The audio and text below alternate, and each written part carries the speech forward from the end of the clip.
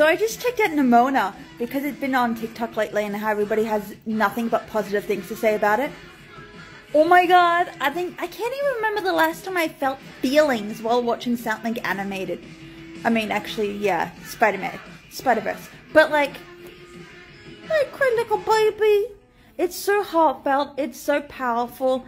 It shows that, you know, sometimes even the trusted can be the most mistrusted. It shows that we shouldn't exclude anybody. It shows that, you know, sometimes when you see someone who's different, it's really not them that's different. It's really the fact that you are afraid to get to know them.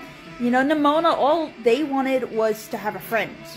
And they got that in, I can't even think of the character's name. I'm so sorry. But like, you know, Nimona tried to find a friend in the Queen, but the Queen betrayed them. And then we've got like the male protagonist is gay, and there's a couple, and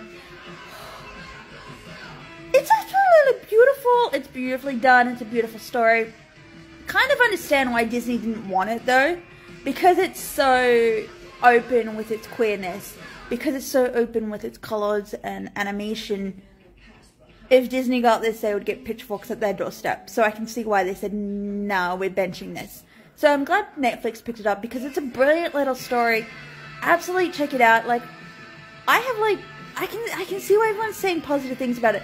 Like, even the way that the animation's done, the way that Nimona shapeshifts, it's not even into like cliched little characters. It's sharks and dinosaurs and rhinos, and like, it's just like, I love how like it's framed as the male protagonist being framed for murder, but then you learn, as I said, sometimes putting the trust in the wrong person can also lead to mistrust, and how the mistrust can, you know, convince everybody that this is what you need to listen to me, and like, check it out, it's so cute.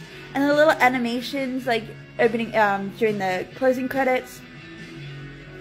Oh, he's so cute.